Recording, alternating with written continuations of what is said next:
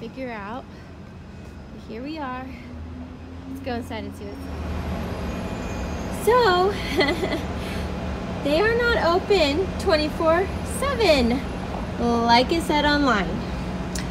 So now, I'm stuck at LAX in the middle of the night, and I have to go through, I have to cross the street, go back to the terminal, and go through security.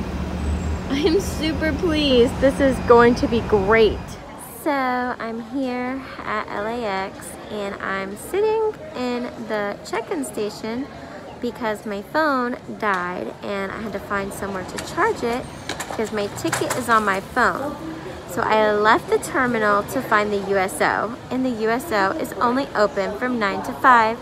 So now I'm sitting here charging my phone so that I can get access to the terminal again, where I can maybe find a seat. When I walked through it just a couple minutes ago, all the seats were taken because the terminal was packed as if it was like first thing in the morning.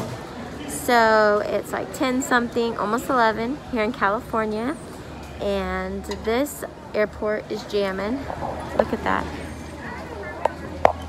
That's people checking in for flight. So I'm sitting here on the floor. You can see the car's behind me while my phone charges. Wish me luck. So it's almost 3 o'clock in the morning, like 2 minutes till 3, and there's a few people in here. Everybody's trying to get sleep in those seats. They're polishing the floor,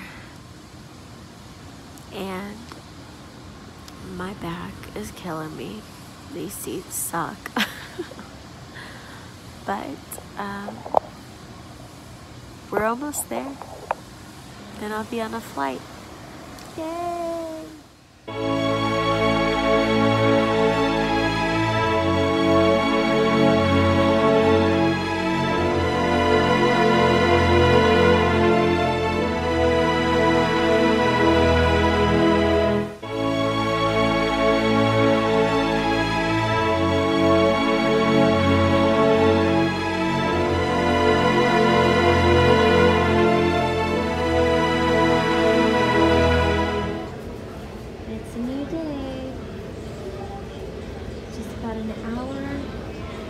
Before I will be taking off to go get those babies.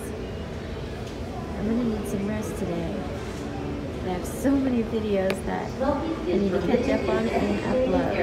This time you see this, they better be uploaded, right? But the sun is rising.